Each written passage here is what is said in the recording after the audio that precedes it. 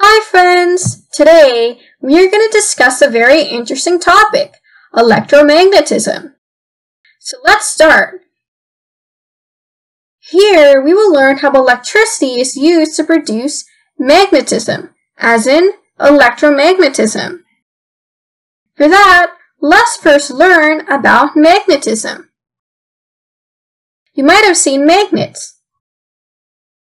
Magnets have different shapes and sizes. The shape of a horseshoe magnet is like the shoe of a horse. The cylindrical magnet has the shape of a cylinder. The ring magnet is the form of a ring. A U-shaped magnet looks like a U alphabet. The disc magnet has a circular shape. Bar magnets look like a rectangular bar.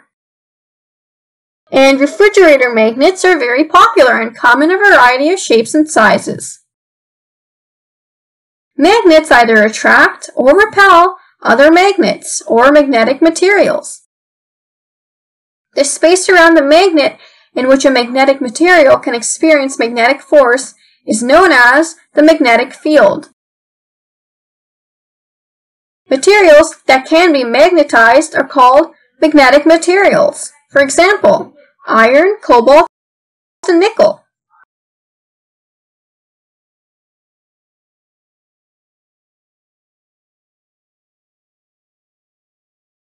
In the case of electricity, we have two types of charges, positive charge and negative charge.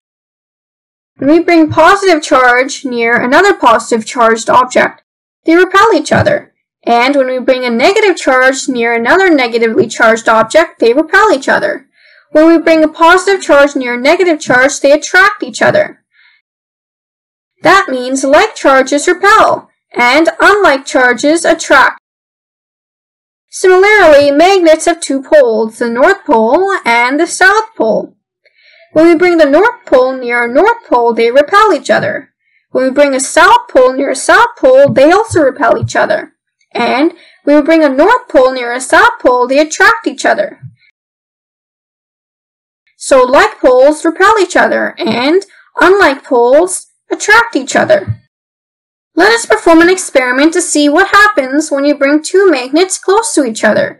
Take two magnets, hold the bars in your hands with their like poles facing each other. Try to bring the North Pole of one bar magnet near the North Pole of the other. You will experience a repulsive force.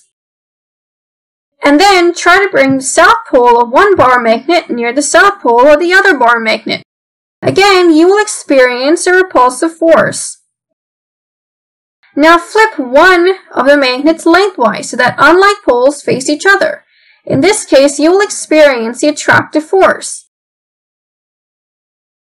So we conclude that like poles repel each other, and unlike poles attract each other.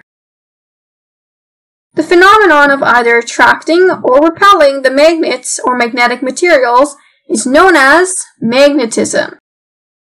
So now you know what is magnetism, and magnetic strength of a magnet is the maximum at the poles of the magnet. You can check this by bringing a horseshoe magnet near a pile of iron fillings. You'll observe more iron fillings concentrate at the poles of the horseshoe magnet. So we have learned about magnetism. Now we will learn about electromagnetism. This is the study of this electromagnetism was initiated by Hans Christian Ørsted, who accidentally found that the electric current can produce a magnetic field. In 1820, Hans Christian Ørsted was trying to show to some science students that electricity and magnetism are not related to each other. He conducted an experiment where he took a wire and passed an electric current through it. There was a magnetic compass near the wire. To his surprise, the magnetic compass needle swung towards the wire. He was intrigued. Then he turned off the electric current to see what would happen to the magnetic compass needle. Upon switching it off, he observed that the needle swung back to its original position. So Ørsted discovered that an electric current creates a strong magnetic field. This strong magnetic field was able to attract the nearby magnetic materials. so we concluded that electricity and magnetism are related to each other.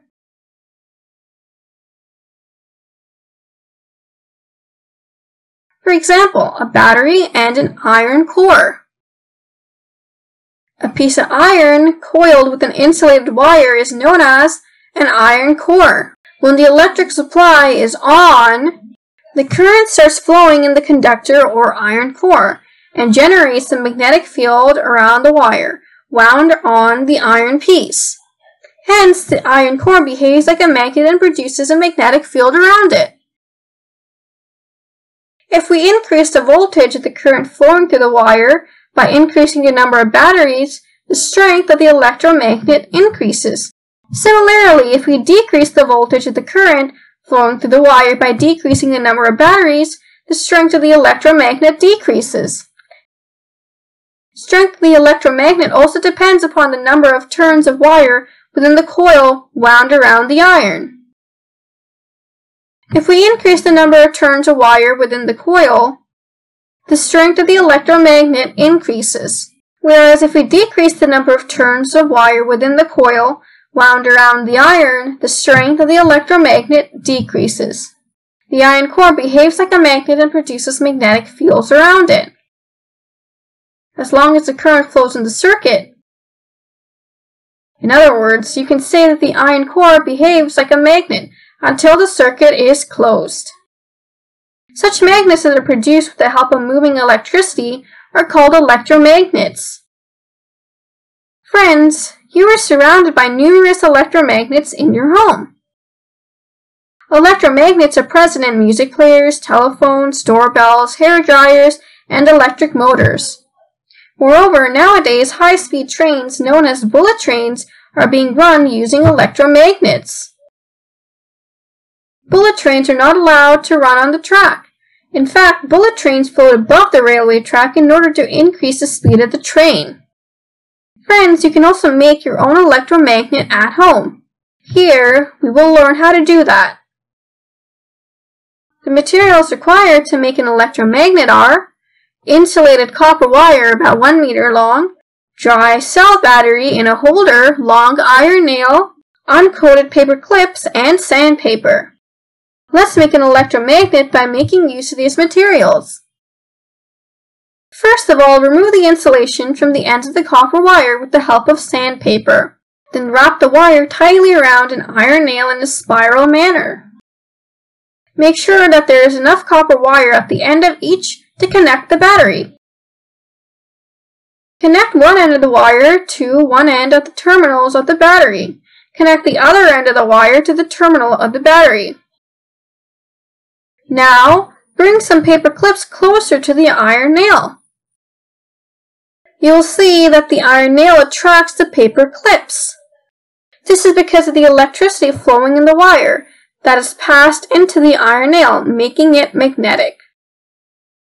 When you disconnect the battery, then the circuit becomes incomplete. The current stops flowing through the wire.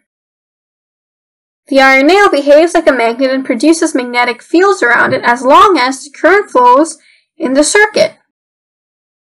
As we have discussed earlier, the strength of an electromagnet depends upon the amount of current flowing through the wire. If we increase the amount of current flowing through the wire by changing the battery, the strength of the electromagnet increases.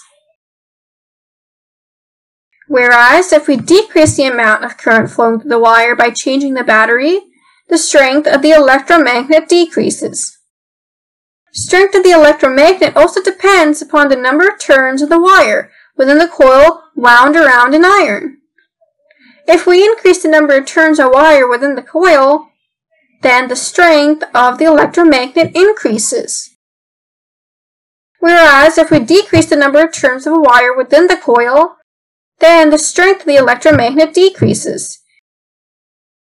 The iron nail behaves like a magnet and produces magnetic field around it, as long as the current flows in the circuit. So we have learned how electricity can be used to produce magnetism.